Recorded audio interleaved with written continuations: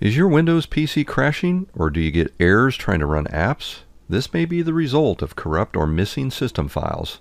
This video will show you the steps to repair your Windows installation using the Deployment Image Servicing and Management command tool, and it works for Windows 10 and Windows 11.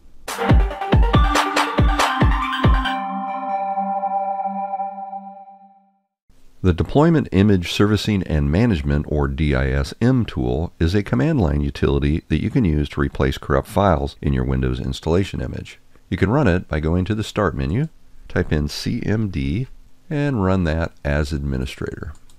At the command prompt, type in the following command, DISM, and make sure to use spaces between each one of these switches.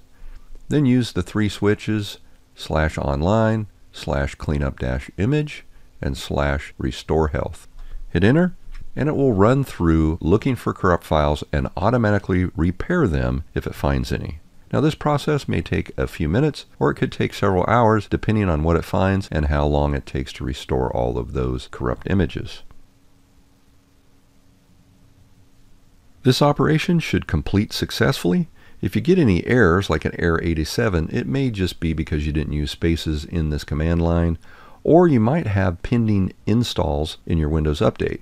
So go to Start, Settings, Windows Update, and make sure you don't have anything pending here. Check for updates and do the installation, and then run that utility again. Obviously, you'll need to be able to get to the command prompt in order to run this utility, and if your PC is so messed up you can't even get to this point, make sure to check out my 10 advanced Windows 10 tips and tricks video for more ideas on how you can resolve those problems.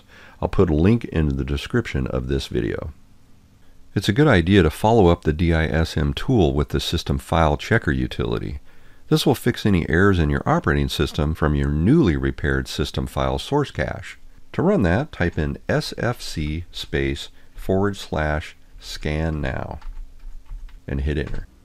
This tool can take several minutes to run as well, and in this case you'll see it didn't find any integrity violations, but if it did, it'll automatically fix those as well. That's a quick fix to some common Windows crash issues caused by corrupt files. Check out my Windows 10 maintenance task video for other recommendations to keep your Windows system running smooth. Link provided in the description of this video. Hey, if you want to see more videos like this one, please subscribe, and if you've enjoyed this video, be sure to click the thumbs up and leave a comment. I really do appreciate your support.